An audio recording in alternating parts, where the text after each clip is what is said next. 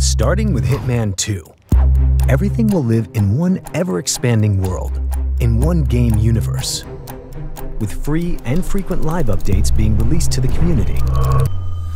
All Season 1 owners will retroactively gain free access to the remastered and updated Season 1 Legacy Pack, which includes all of the amazing new features of Hitman 2. Experience your favorite missions anew with brand new gameplay features like hiding and striking from dense vegetation, improved combat mechanics, and more intuitive AI. Hitman 2 also brings with it improved visuals, a stunning new lighting system, and enhanced crowd fidelity and density. You'll also have new tools at your disposal, including flash and concussion grenades and the return of the fan-favorite briefcase. Hitman 2 and Season 1 will also have a new progression system, new difficulty modes, picture-in-picture notifications, and so much more. Season 1 owners will also be rewarded with a unique Season 1 briefcase, elusive target unlocks, and the Blood Money Requiem pack. Don't own Season 1? Don't sweat it.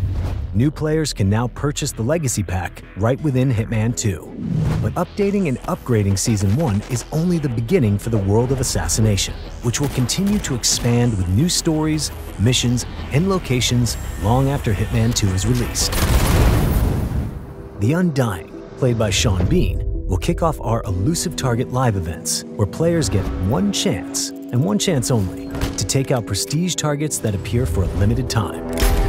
Ghost Mode, our new and innovative take on competitive multiplayer, will be expanded with new levels.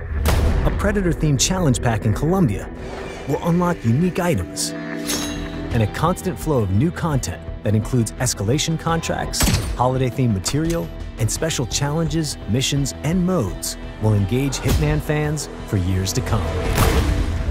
The world of Assassination is one that will never stop growing, never stop improving, and never stop challenging you. In Hitman 2 and beyond, it's a world that's yours for the taking.